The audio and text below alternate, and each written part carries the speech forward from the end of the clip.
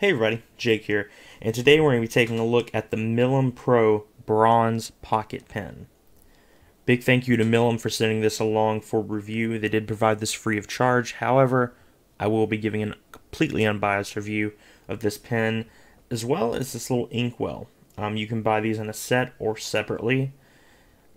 We'll go ahead and get into what I like about it, what I'm neutral towards, what I dislike, do a writing sample, I'll give you a conclusion on both.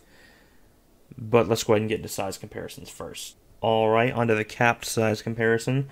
So you can see here, if it will stay in frame and not roll off, it is a little bit longer than the Lilliput. It's honestly closer in length to the Kaweco Sport. If you don't know, at the bottom is the MiliMpro pocket pen. Right here is the Kaweco Lilliput, the one that keeps rolling, the Kaweco Sport, and Lamy Safari. So it's kind of in between the Sport and the Lilliput, to be honest. It's not quite as long as the Sport, but it's very close, and it's not quite as wide as the Sport, but it's wider than the Lilliput.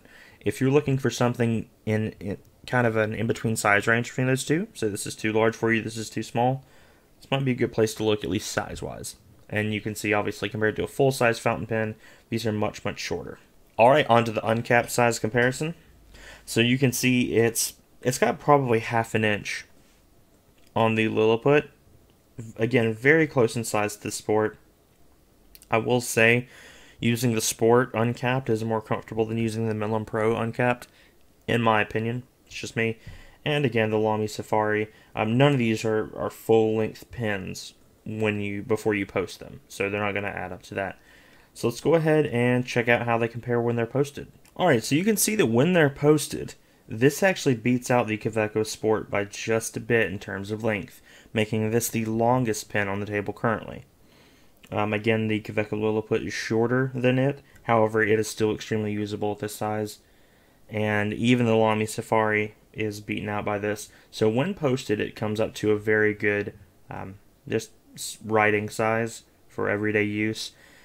Again, not my favorite on the table to write with, as far as ergonomically, but if you're worried about it being too short, just post it and you're good to go.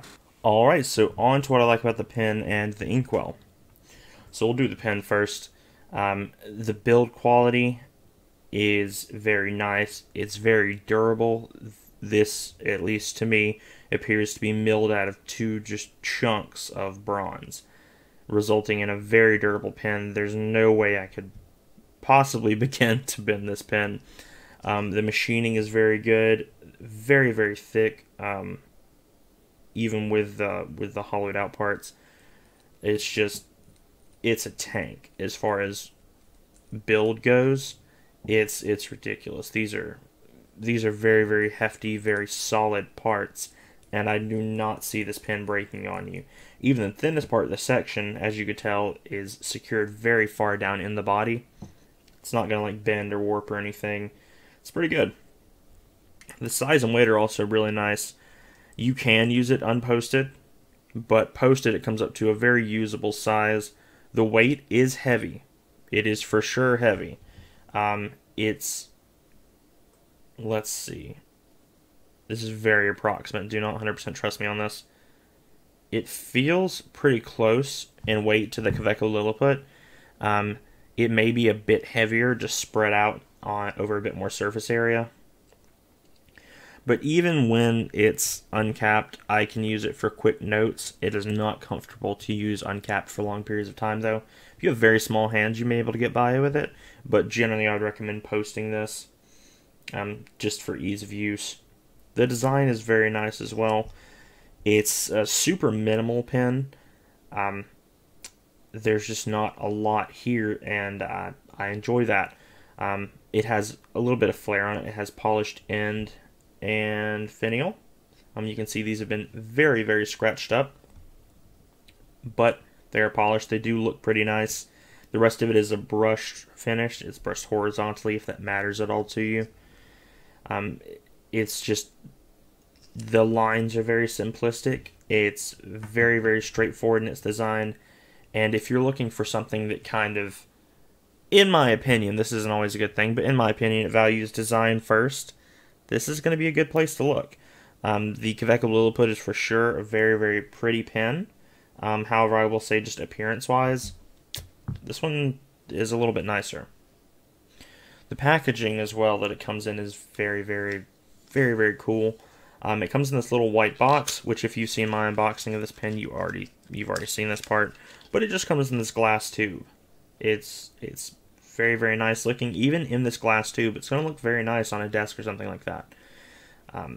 I would remove the tape. Obviously, it's a bit unsightly, but it's pretty cool. It's a nice way to ship the pen. I would be a little bit worried about it cracking or shattering, but it came all the way from Poland here to America without any issues. So it's for sure durable. You could probably even carry the pen around in that if you wanted to reduce the patina and the scratching. And that's one thing this pen is going to do. It's going to patina over time. You can already see, I've only had it for a few months here, and you can see there's a lot of spotting and things like that. These were completely polished. These are now scratched quite a bit, especially this one, just because this is the side the cap is posted on.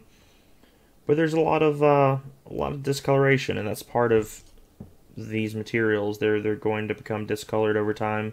Especially the section you can see where my hand rests is actually quite a bit different in color from the rest of the pen, just because that's where most of the hand oils that cause the patina and things like that are sitting at. So it's going to change color. It's not going to look like even this forever, and it certainly is not going to look like it does new for the next year or two. You can polish it out if that's something that interests you, but for the most part, I find it easier to let these pens patina over time. And same thing with the Inkwell. It's made of the same bronze material. It's a very, very nice build on this one as well. Again, super, super durable. The only thing that would concern me all is this glass ink window, but to be honest, it's recessed so far in there, which you can kind of see. I'm not that worried about it cracking or shattering or anything. This thing is, again, super durable. It's actually heavier than the pen by quite a bit. So although it's significantly shorter, it's much, much wider.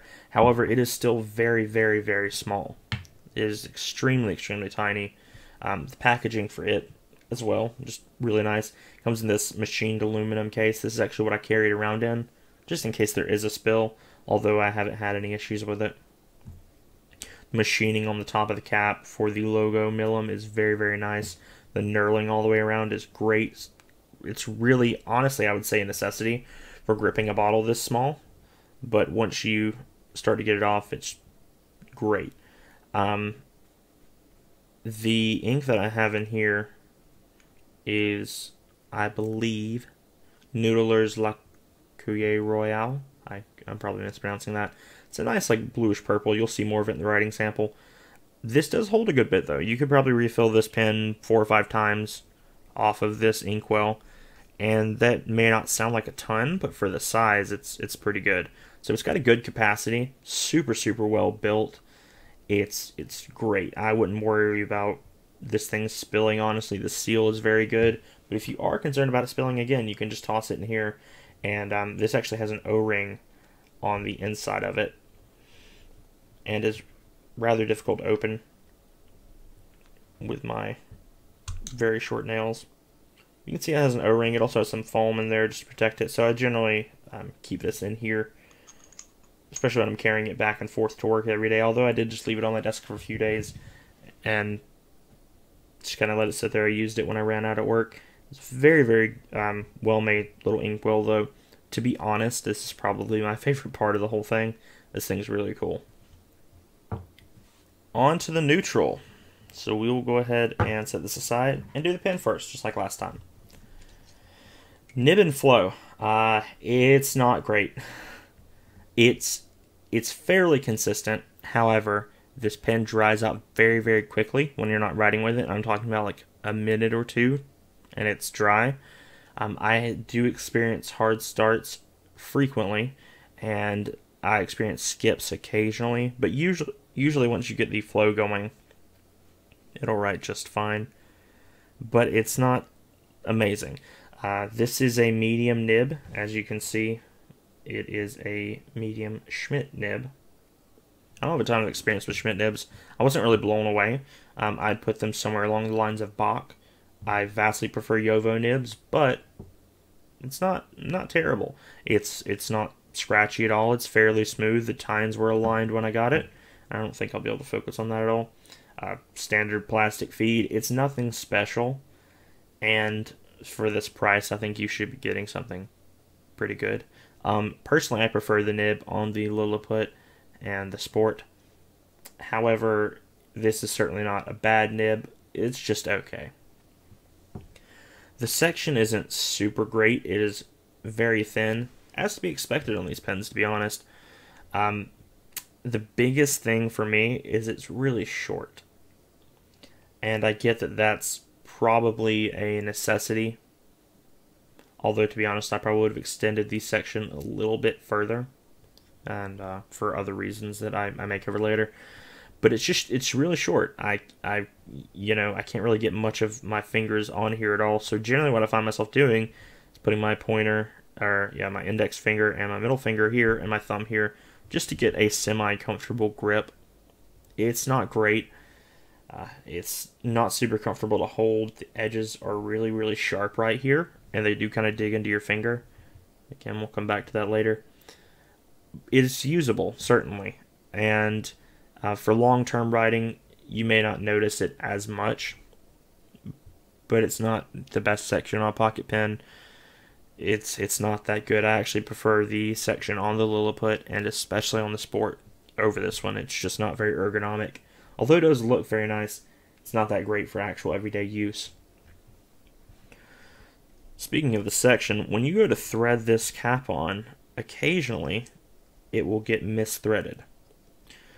Now what this will do, of course I won't be able to do it here, is this will cause the cap to become locked onto the section.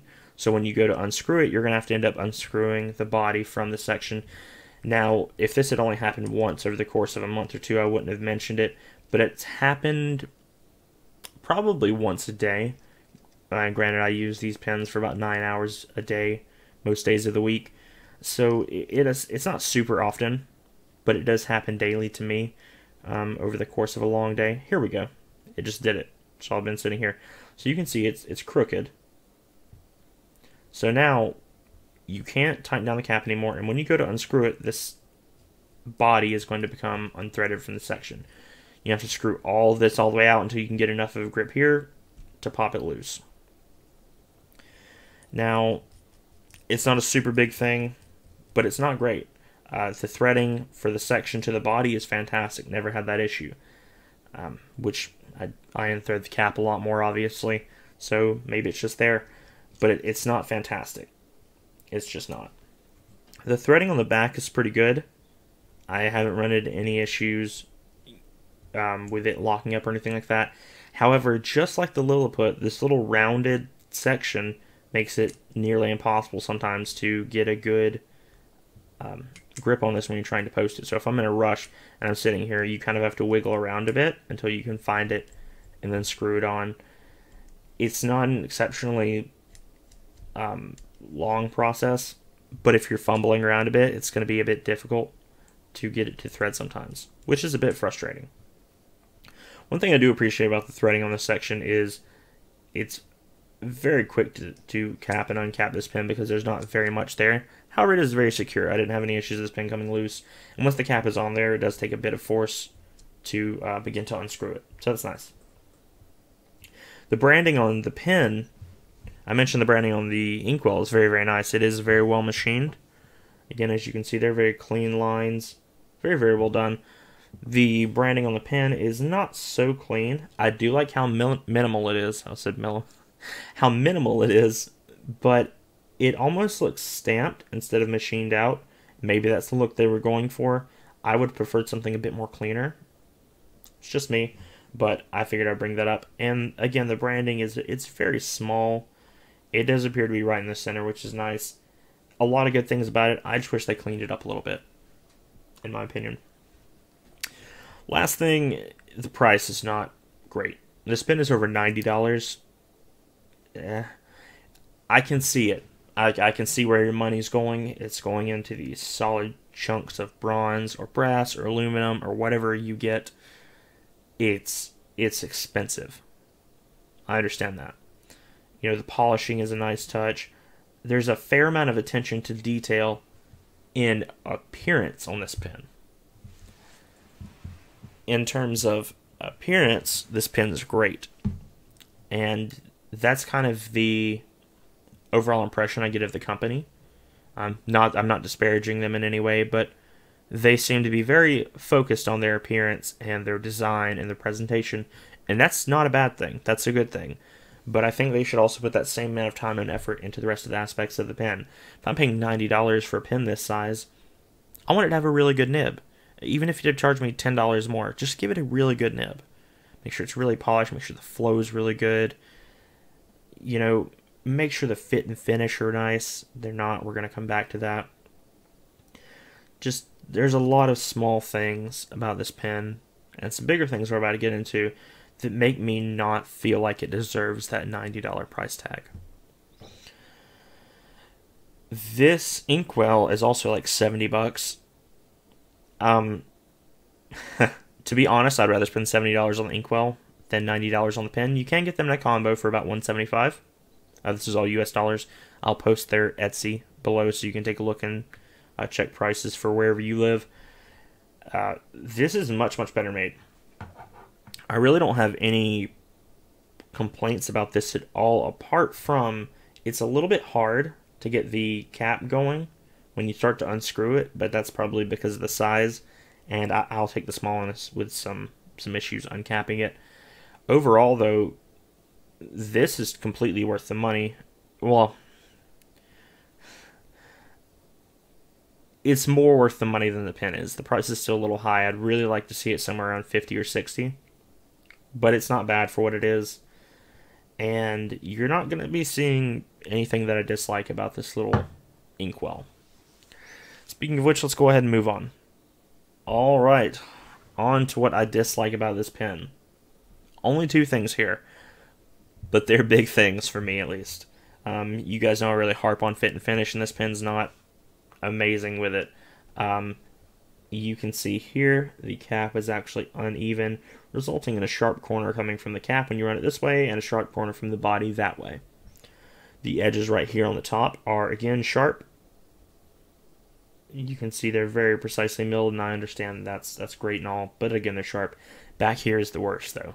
This threading is ridiculously sharp, along with the corners here, but the threading it's rough. That's another reason I don't really recommend using the pen just uncapped and unposted. This stuff's a little bit rough. Probably the worst though is right here on the section, because that's where your hands are sitting most of the time. It is a very finely machined piece, resulting in it being a sharp edge. It's not super great. I honestly can't stand that. It's one of the things I hate the most about this pen. It's the thing that I hate about this pen that I notice the most. I'll say that. And I don't just dislike it, I really can't stand it. This pen is not comfortable ergonomically. The ergonomics are terrible, and it's because of this. That's just my opinion. Now, when it's resting against the back of your hand, especially when it's posted, it's fine. But as far as grip, it's terrible. Can't stand it. However, the worst part of this pen is the converter. I never thought I would say that, but it's terrible. This is the worst converter I've ever seen in my entire life. It's really bad. I'll show you here. So it's sort of like a standard international converter. However, instead of using like plastic or something, it uses this little brass rod. You can see right there. So that's kind of cool. But you'll notice it appears to be covered with ink, which is odd, because that would imply that when you pull it back up out of the body, and that's all you really do, you kind of slide it forward and then pull it back. But that would imply that when you pull it up back out of the body, there's not a proper seal, so it's not removing all the ink, and you'd be correct. But first, let me go and show you what it looks like when it's connected to the pen body. because if you bump this even a little bit, it is very, very loose. There's a lot of play here, and if wiggled enough, it can come off. However, I will say it will not come off in the body just because it comes to the very end. This isn't going to fall out because it'll touch here. So don't worry about it falling out. One thing I will say though, when you're going to fill this and you're going to attach it, it has the ability to pull out past this little black part. Do not do this. Do not do this. I did this the first time. And you can see even more ink on the back of it there, which we'll get to again in just a second. When you do this and you screw this body back on, you can tell it extends past the body. So what's going to happen is if you have this filled all the way up and it pushes, it is going to push your ink out of this converter, out of the nib. The converter also sits kind of crooked. I don't know how well you can see that. It's not straight, and it can be bent at a very odd angle and still be attached semi-securely, but it's still kind of concerning to me. The biggest thing with this converter, though, is it does not hold ink properly. Now, where it connects to the pen, it's mostly secure. However, you can see it's a little rough, to say the least. I don't know what they did to get this done, but it's not very professional looking. I'll say it looks like it was cut with a hot knife or something. This, just kind of how I'm seeing it. But the worst part is back here where the little piston rod is. It doesn't seal well at all. When you're using this, I've experienced ink coming out of the back of this semi-frequently. I can almost guarantee you that there's ink in the body of this pen, at least coating the insides a little bit. And I'll try to rotate this bar a little bit so you can see what it looks like on the back. You can see there's a lot more there. In everyday use, I really don't have any issues with it. However, when filling and cleaning, this ink gets everywhere, and I can't stand it. This is the worst converter I've ever seen in my life, and I'm not exaggerating. It's just really, really bad. However, I will say, one redeeming factor of this is you can use a standard international cartridge with this pen. I've tested it. It fits. It is quite a bit wider than this little converter is, but it doesn't get lodged in the body of the pen at all. Another thing you may be able to use, which I have not tested, but should fit just fine, is the Kaweco piston converters, which, again, are not very good, but I feel they're more secure than this. However, I will say this one holds a lot more ink. So, there it is. Now, it is free with a pen. That's great. I mean, it's not free. You're still paying. It's $90. You're paying for it, but it does come with a pen, so that's nice. But it's a terrible, terrible, terrible converter. I don't feel secure when using it. I try not to think about it, and once it's out of my mind, I don't really worry so much. But it's hands down the worst part of this pen, and I really wish they would do something about that. On to the writing sample. So here we have the MiliMpro.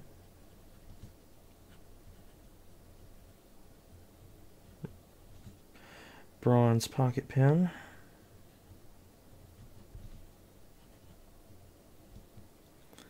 This is a medium nib. And the ink is Noodler's La something Royale. I'm not even sure if that's spelled correctly. It's like a bluish purple. So you can see there's quite a bit of skipping and hard starts here. That's what I was talking about. Granted, we had the pen uncapped for a decent bit, but even once the ink got flowing, there's still a bit of an issue on the N here, on the R, the Y, the L. It's not horrible. A little bit on the C there as well. Not horrible, but it is present. Just keep that in mind. And we'll go ahead and do a line size comparison. Someone asked me why I do a reverse writing line, then a regular line, and then a line with pressure. They said that it throws off the quantum flux of the universe or something stupid like that. The reason I do this is, one, it puts the regular writing line in between the two. This is what you're normally going to experience. If you want to go thinner, you can write with a reverse. If you want to go a little thicker, you can put down some pressure. Now, obviously, this is from small to large, which is fantastic, but it also gives you a comparison on both sides, which is the most important part to me, because I want you to be able to see how much variation you can get from the regular line with pressure. Now, if I did a regular line, a reverse writing line, and then a line with pressure, you know that line with pressure, all you're getting is the variation from the reverse writing line. So I try to make them as close as possible, just to give you guys the best, closest experience that I can via video to see what variation you can get, so that person can suck a butt. So I'll bring it up a little bit closer here so you can get a good look, especially if you're on mobile. You can see, again, there's skips and stuff. It is a bit of a finer medium nib as well. I'd say closer to a Japanese medium. It doesn't feel super great to write with. Again, it's not scratchy.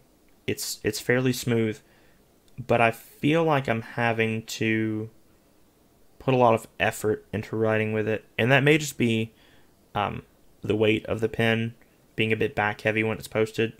It's not super back heavy, but it may be part of it. It's just not great, but it does work, and I think for quick notes, it'll serve you just fine. Once it's been capped, it seals up pretty well. And overall, I think it's an okay writing pen, but these skips and hard starts are just too much. I'd probably widen the feed if you pick up one of these. All right, on to the conclusion. So, what are my overall thoughts of these things? Well, we'll go and do the pen first again.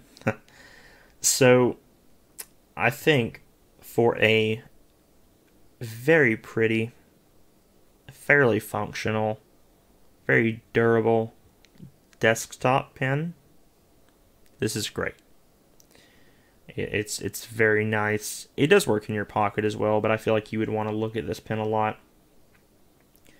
It's nice. It just is. It's a very nice, appealing pen to look at. It's fairly functional in its use, and you're paying for the appearance, I think, a lot more than the functionality, which is a bit of an issue, in my opinion. But some people prefer that. Some people do buy iPhones, but it's a very functional piece of art. It is not a very functional pen, though. There's obviously some issues with it ergonomically and writing-wise, and if you're going for just functionality in a pocket pen, I would recommend the Kaweco Lilliput. I use this pen daily. The only time I wasn't carrying this pen is when I was carrying this pen for a couple months. But it's nice. You can get it quite a bit cheaper than this pen if you go with the base aluminum model. If you go with something like this, the copper, you're going to be paying very close. And it is not as pretty. The machining is not as precise. However, the fit and finish are better. Functionality-wise, it's much better. It's easier to write with. The nib performs better. It can use standard international cartridges very, very easily. And it's not going to be as durable and a few other things. But as far as just straightforward writing instrument, the Lilliput is better. Now, if you're looking for something durable and pretty, the MiliMpro is better. Again, in my opinion. This is a very interesting little pocket pen.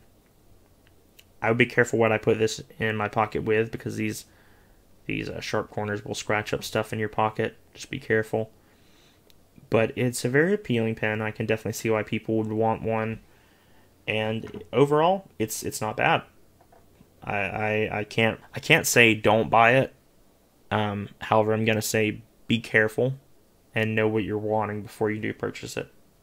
Now, on the other hand, this Inkwell is really, really cool. If you are in need of an Inkwell and you want something super durable, really, again, really, really attractive looking, definitely pick this up. This thing's really, really awesome. I really like to keep it on my desk at work just to have some extra ink around for when you do run out. It's again very well made, very same with the pen, very attractive looking in my opinion, fairly minimal with just a little bit of pop of design, and it's an okay price on that. Now, as a package deal, $175. Just high. There are a lot of other pens I'd recommend for $100 than this. But if this is what you're wanting, it's not bad. It could be a lot better. I'll say that, but it's not bad. So I hope you all have a wonderful day. If you're interested in purchasing this pen, I will leave a link down in the description to their Etsy shop where you can buy this, along with a bunch of other stuff they have. And this pen does come in a few different materials. If you want to purchase it in Mokutai and send it over to me, that'd be great. And if you have any questions, feel free to ask them down in the comments. Again, big thank you to MiliMpro for sending this along. Hopefully they take some of this feedback into consideration and try to improve their products just a little bit. You know, it's just my opinion, but there are a few other reviews you can go check out as well. I haven't watched it yet because I don't want to spoil it for myself, but Mick at the Offstage Me, he on Instagram, he also reviewed this pen, I believe in brass. So I'm gonna go watch that now and see what he thought. But you should go check his stuff out as well. He's pretty great at what he does. But thanks for tuning in, guys. Hope you all have a wonderful day. And if you enjoy this, subscribe. Thanks. Bye.